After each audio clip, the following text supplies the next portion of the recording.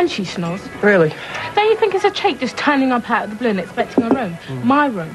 Yeah, I'll tell you what, I hope Steve hurries up with that van. I don't want to be late. We've still got to load the van up, yeah, haven't we? Hardly seems worth it, really. Such a small do. Not much more needed than a family-sized pack of cheese and onion crisps in a bowl. Yes, but Hattie, let's make them see that a packet of crisps presented by the mill machine is a packet of crisps presented with style.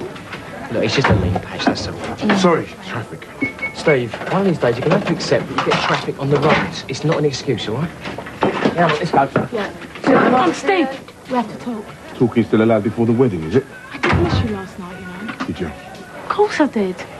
Look, I just wanted to talk about this, okay? I am not trying to make your decisions for you. It's just, well, I thought it'd make the day more special, that's all. Well, that isn't how it came across to me. Yeah, well, I'm sorry. You better go. What's he up to? Nothing, is he? Well, I suppose not. Should he be up to something? Sylvia, when the two people I trust least in the world get together, then I worry. Are you up yet? All right. Give her tea, take out, will you? Have you seen Mandy at all?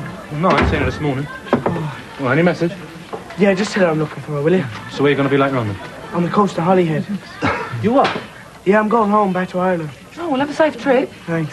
What, visiting her for good? For good. Right. Mandy knows. Does she? Yeah, I just wanted to say goodbye properly. So how did she take it? There's no picnic. If she really cares about you, Aidan. Yeah, I know.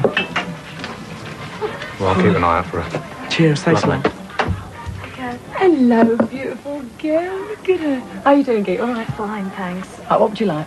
Advice or an opinion, or both. Oh, well, come into my office. Someone told me you had fly sheets printed up when you turned this place into a bistro. Yeah, that's right. Who'd you use?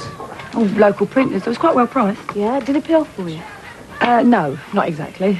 Really? No, it's just one of those things, I suppose. But it was cheap to have done, yeah? Really? Why? What are you planning? Would I be able to advertise in here?